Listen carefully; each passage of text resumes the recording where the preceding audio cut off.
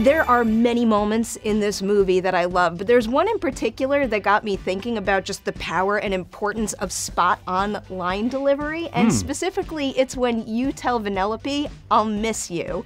Aww. So when you're in the sound booth doing a scene like that, do you just do it a whole bunch of times and then keep your fingers crossed they pick that take, or do you all just know it? Well, yeah, that's an interesting question, because my job is kind of to provide raw materials, and then they're refined later by the animating team and by Rich and Phil, the directors.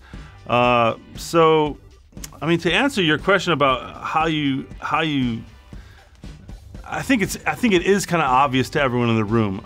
I just do as many takes as I can until I feel like, okay, I did the best I could do with that, or I did it the most honest way I could do it. That's really usually what I'm chasing, is like a really, something without artifice, like a real direct. Because when you're doing voiceover for animation, like, you're conveying everything through your voice, so you have to really plug in. And I think what made that line really work, to tell you the truth, Perry, is that Sarah and I really love each other, And when I look into Sarah's eyes, and it's a real thing. It's not just me pretending. It's like me saying to Sarah, "I'm gonna miss you." Like it's a real thing. You feel it. It's the heart of this movie, and now I feel like that heart grew because of Gal's character too, and the parallels between those two relationships. Yeah, definitely. It's cool that Gal's character Shank is actually, she's like my competition for friendship, But it's really cool that she's just not.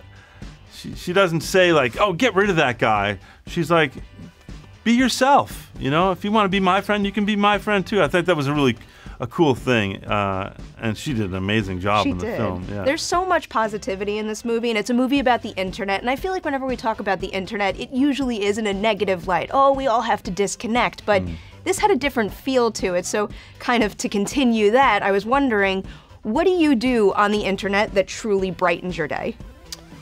True, on the internet that brightens my day. Well, I read a lot of news on the internet, and that doesn't always brighten my day.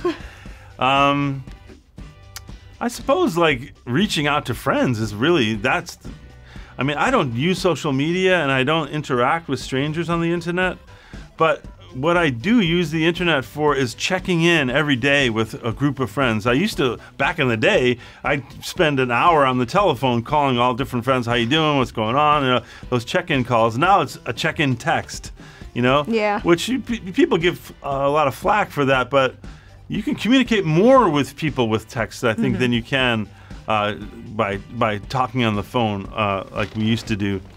So, yeah, that's what I use the internet for, is to reach out and stay in touch with people. I think I'm right there with you. Because my Nana got Facebook, she will probably watch this interview when I post it. Okay, Otherwise, good. she would never. Thank you so Hi, much. Nana.